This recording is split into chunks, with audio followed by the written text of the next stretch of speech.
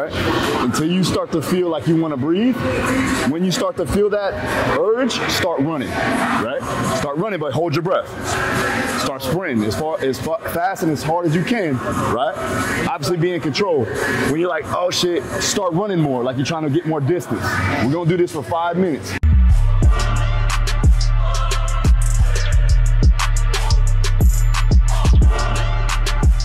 All right, so right now we are starting with the boxing crew. We are simulating high altitude with max breath holds. They are working until they feel that slight sudden urge to breathe, and then I'm speeding up the pace to a maximal breath hold. We're gonna do this for 5 minutes to get that tissue temperature, to increase that heart rate, and to also get them ready for the dynamic movements and the overall training ahead. Follow along, let's do this.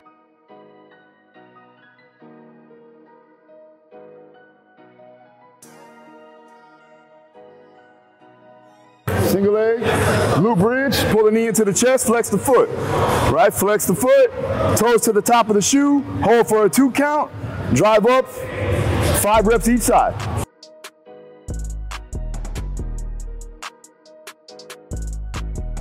One knee, right? I want a 45-degree angle, right? Not a 90, so 45. Flex the toes, right? I want you to tilt the hips, so we're gonna posteriorly tilt. So you're gonna squeeze the glutes, squeeze, drive your hips forward, right? Or drive your butt forward. Then from there, you're gonna brace, then drive up. Hold position, squeeze the glute, then back down, right? Relax it, relax. Tuck in, drive up, hold, back down, all right? Give me 5 of those.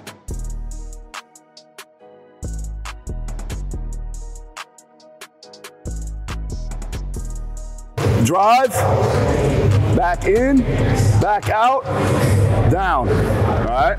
So we're here, lock in, up, out, down. Let's get 5 of those.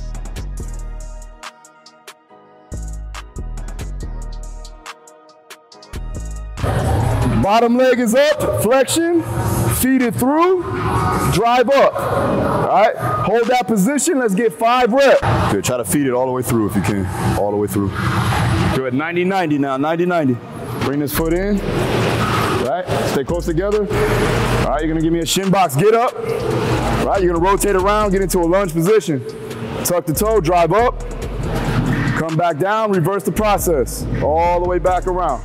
All right, control it though. Smooth motion, smooth motion. 5 reps each side.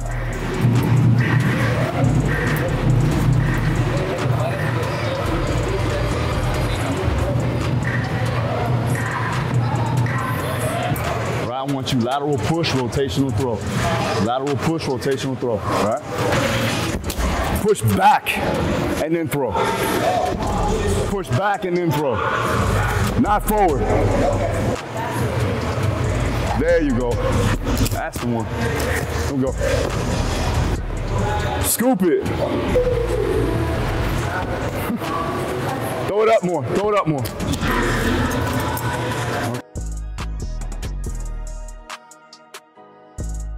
Still leaving your thighs. You need to slide it up. There, see that? Squeeze your glutes, drive it in. There you go.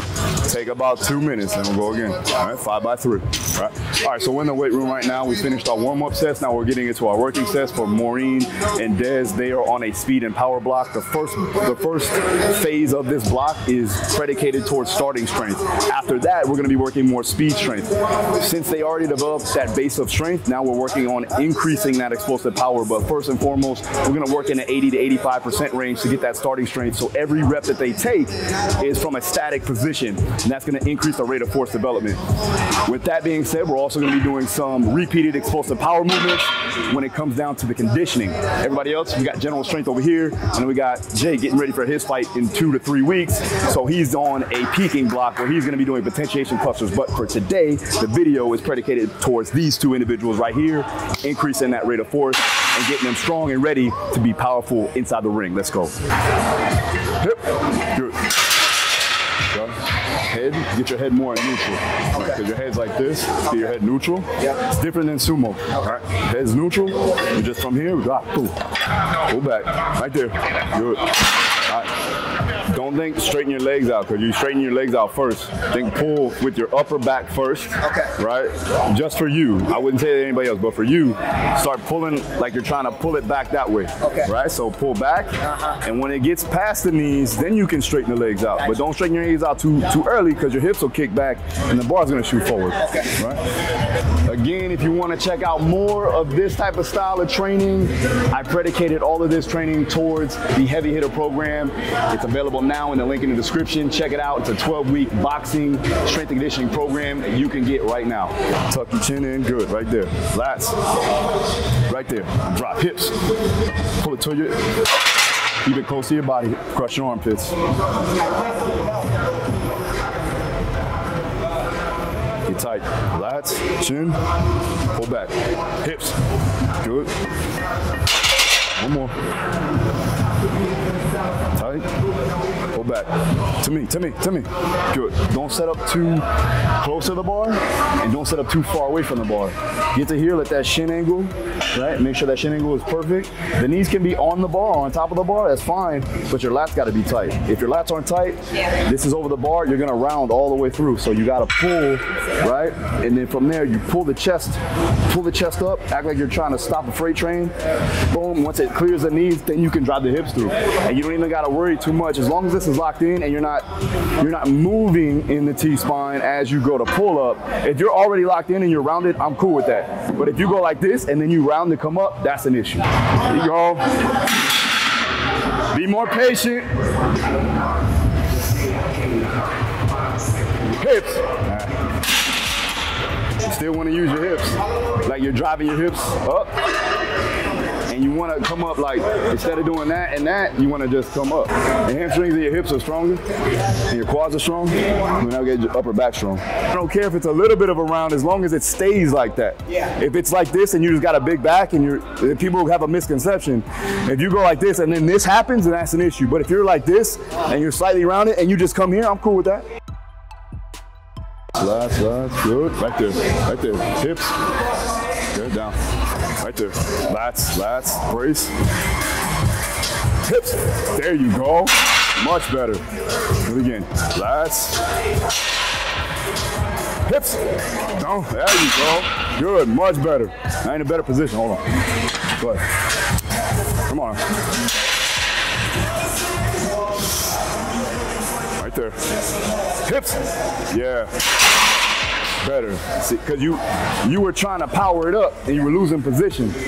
With a little bit heavier load, it's not gonna move like that. Right? You can get away with that when it's speed work. This is more of that strength speed work, because it is a little bit higher on the intensities. So you gotta kind of grind it until you feel like, okay, now I can be in a good position to explode through. So it's a grind off the block. Again, it's static, overcome by dynamic. When you have the ability to stay in a good solid position and still be fast, then you do so. But if it throws you off your bar path, then we can't do that, right?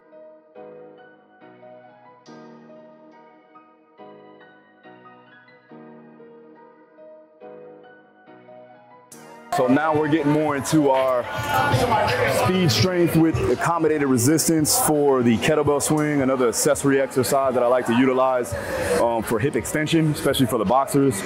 Now they're gonna go into reverse hypers for the posterior chain, and we're also going to be doing some Russian twists for rotational strength in the transverse abdominals, and then we're gonna finish off with some explosive repeats.